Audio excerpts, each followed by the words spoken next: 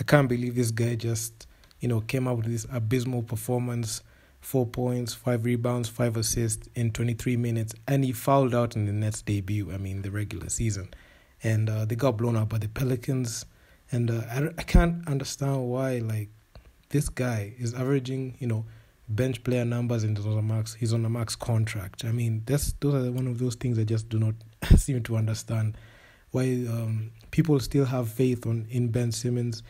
Honestly, I just feel like this guy he should just be cut. I mean, there are players just getting waived, like Kemba Walker just got waived.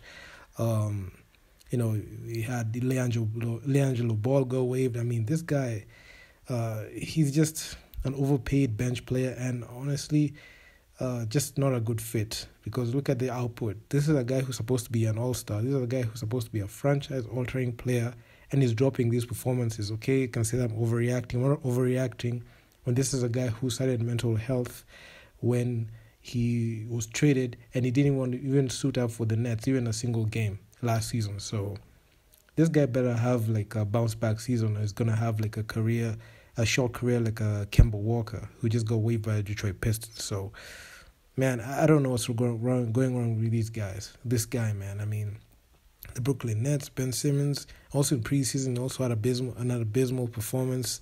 I mean, it's untenable right now.